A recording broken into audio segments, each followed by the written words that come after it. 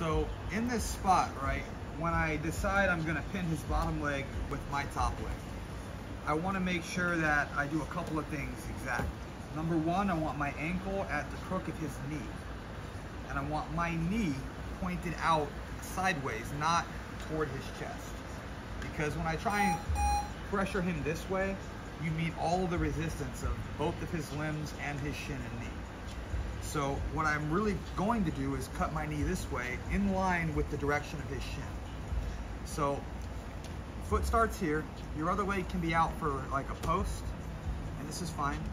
You can have it a little closer, feels better for you, really your own balancing preference here. But you need to have some kind of post so you don't just get pushed over.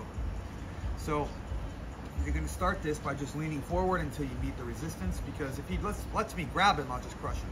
So there's always gonna be some kind of pushing going on here. So your hand is just gonna grab the shoulder. This is really all you need.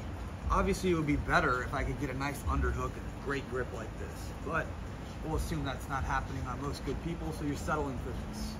So once you're here, you're gonna surf your knee, again, the direction of his shin, so that way, toward pateo. So once you're here, you're gonna drop your hip and you're gonna surf.